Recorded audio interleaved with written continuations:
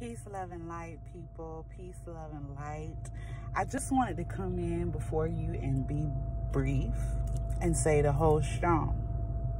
Hold strong. Hold on to God's unchanging hand. There is a person going through something and you feel you're in this world by yourself. You felt that way for a long time.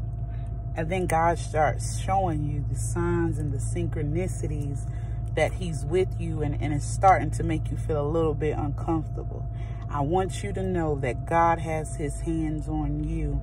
I don't know who this message is for. You've been put down by friends. You've been abandoned by your parents.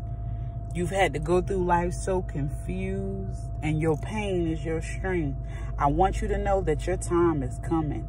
Major changes are coming, and the way God's gonna do it, I hear him saying, it's gonna blow your mind. When he comes in, he's gonna show up and he's gonna show out. I've been seeing the police lately. I don't know if somebody's about to come home or somebody's about to go to jail. There's a pregnancy and there's some secrets that's about to be revealed, come to the light.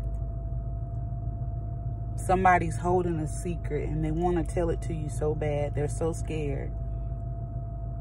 Jail time is coming for somebody.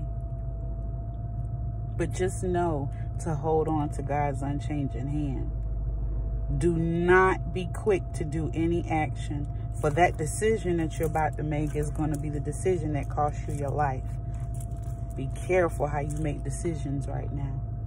Pray, meditate, build your own relationship with God, and stay strong. Everything that's been done in the dark is about to come to the light. Stay strong and know that what's done in the dark is about to come to light. That is your channel message for today.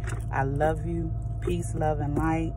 Stay strong, because what's done in the dark is about to come to the light.